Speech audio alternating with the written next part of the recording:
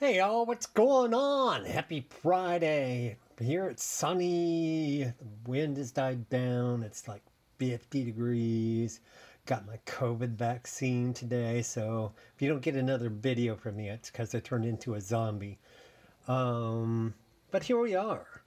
Had a little trouble with the putting on the lifeboats on the starboard side.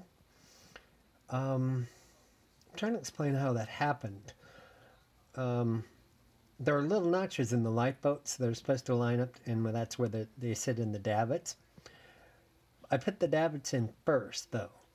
So, and then two of the davits came off, and I put one lifeboat in there, and she just didn't sit right. So one of them is like rocked out. But that's where we are. I mean, again, this wasn't going to be a showpiece. It wasn't going to go in a museum, but it definitely tells you it's the QE2,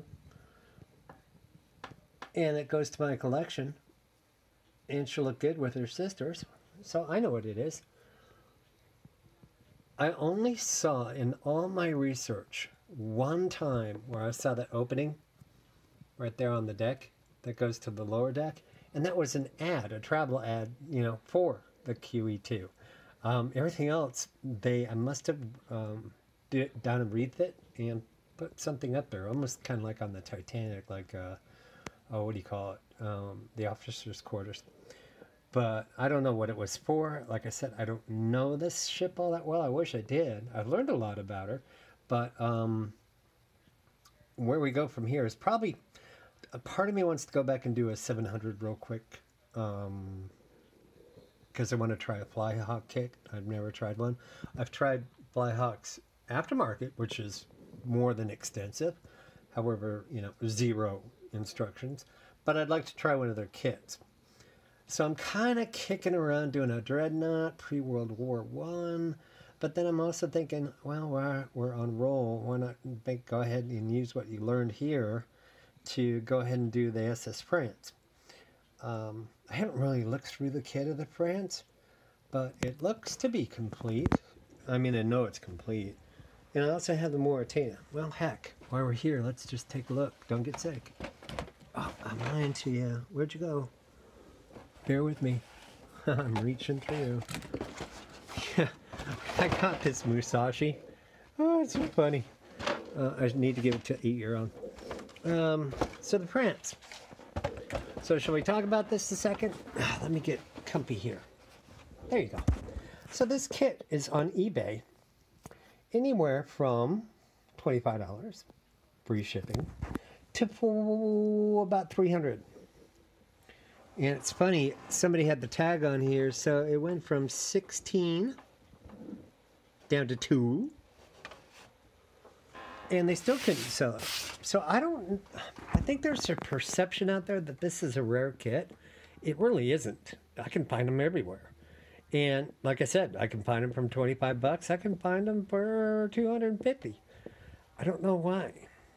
But I have talked to Airfix about both these models. And what's funny is, obviously, since they're 40-year-old kits, they don't have the decals floating around anymore. But this one is so easily and readily available. I haven't really checked on her. It's a good thought. That if I have to, I can just buy another one for 20 bucks. And see if those decals are any better. But you want to take a look? I hate, let me say it one more time. Hate when people do, let's do a inbox review and what's in the box. Well, I'm guessing, just a wild guess here, going out on a limb, the kit is in the box. And I just, yeah. So, yeah, the typical Airfix, are those instructions? Can you guys understand that? I'm glad you can. But I know the ship, so I'm not worried about it. I'm telling you now, I'm not doing the green AstroTurf all over it. No, no, no. I'm not going to do her as the Norway, the poor girl. I'd rather see her scrapped than to see her in the Norway colors. So, oh, look at the detail on this. Yeah, it's the hull. Am I going to drill every one of those portholes out? No, no, no, no, no, no. But, she was 1,000 feet long. give you an indication. But that's back, you know, she was built back when she was the last of a liner representing her country. You know, QE was, you know, a hybrid. She was a liner slash cruise ship. Well, they don't look horrid. Can you see those? They're not yellow. I'll give you that. Maybe we can do that. I have tons of these. I saved them. I've never done a ship yet with all their streamers. Yeah, it looks very reminiscent of a kit I just did. Anyway, it'll be fun. Yes. So, how'd you like my kit review? Was it detailed and thorough, and did you learn a lot? I'm glad. We're putting stuff away. So, let's focus on what we were talking about. There she is. She's a beauty. I like it. I felt like a 12-year-old building it, though, you know. I had to put extra glue here, and I gotta, oh my God, I've gotta put rubber bands, and I've gotta use paper clips and everything else. So yeah. But one I was kind of kicking around was this guy. And for my German friends who like to correct me, I'm expecting it. But it's the SMS Der Flinger, 1916, so pre-war. What a great name for a battle wagon. Der Flinger. I'm going to take this shell and Der Flinger 15 miles with that other ship.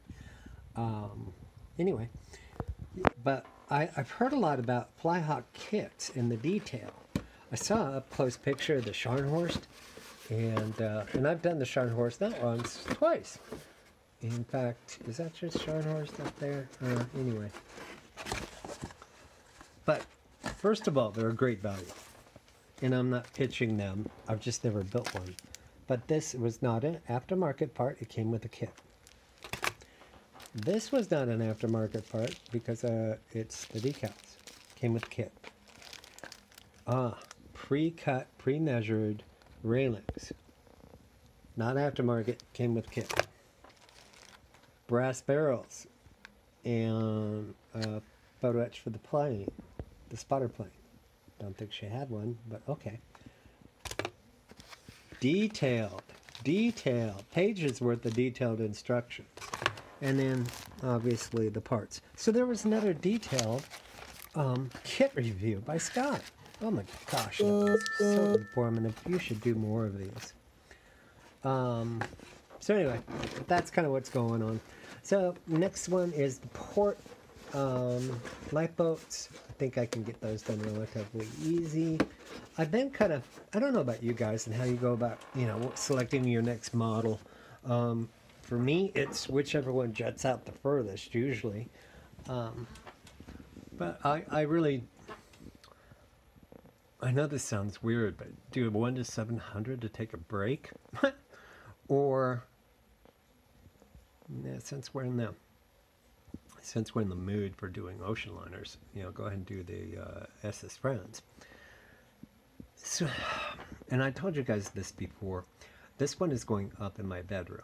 I have 2 shelves, the 3rd shelf waiting, where I can put the 3 sisters together, the Mary, the Elizabeth, and the QE2. It'd be great if somebody built all the others, the Queen Anne, the Queen Victoria, the new QM2, all in the same scale. Not going to happen. I wish it would. That'd be cool. Why? Because I'm a dork. But I'm thinking I could probably, if I do the the SS France, then I'm going to have to go find a 4th shelf.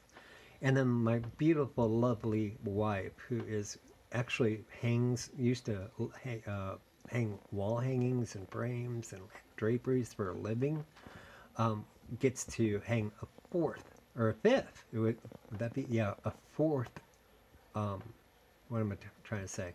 A 4th shelf, which means, knowing her, she'd have to readjust the 2 that are up to make all 4 look correct on the wall. And I don't want to really do that to her. Me thinks I'm gonna. It's kind of like if I do it, I get a whipping. I do it anyway. But this is where we are. So we do have a lovely representation of the QE2. I did more on her Dubai colors. Now, I haven't seen the recent photo of her in Dubai, but the ones I have, obviously all the lifeboats are gone. And it almost looks like they've expanded that a little bit to create more room. As literally rooms, push the upper superstructure out towards the sides. I'm not sure about that. But and it doesn't have the two little radar balls up there on the top. So this is, I guess, in her original format, taken back to her original form as she sits in Dubai. Make sense? Glad with you came with me on that one. So anyway, I hope you guys stay safe, stay well. I hope you guys, if you are pro-vaccine, go ahead and get it. We'll see if I turn into a zombie. I'll let you know. Maybe that'll settle your nerves a little bit. And I'll talk to you all soon.